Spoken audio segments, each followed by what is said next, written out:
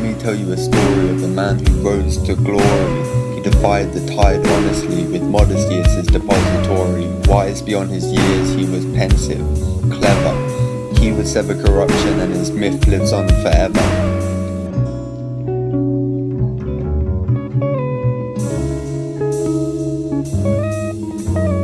In the time of the Second Tang dynasty, there was a pauper who begged by a monastery.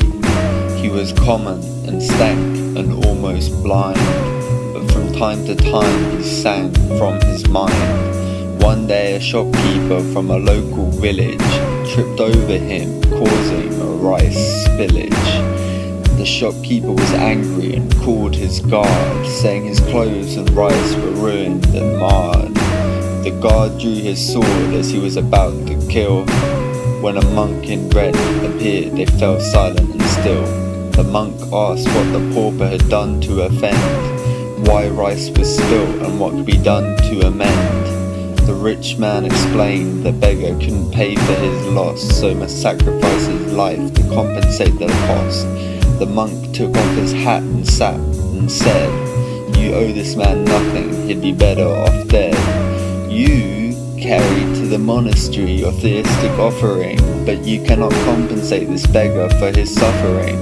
Every day his songs so full of life inspire, whilst your anger and wrath I cannot admire. If you must kill him, you must first kill me too." The shopkeeper laughed, "You are but a fool."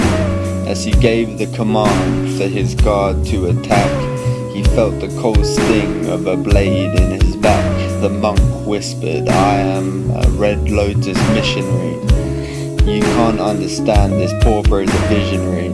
You and your servant give your lives to appease my sword and ears for his song to rise on the breeze.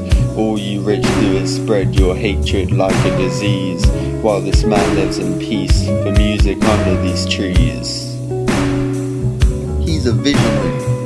This man lives in peace for music under these trees. He's a visionary.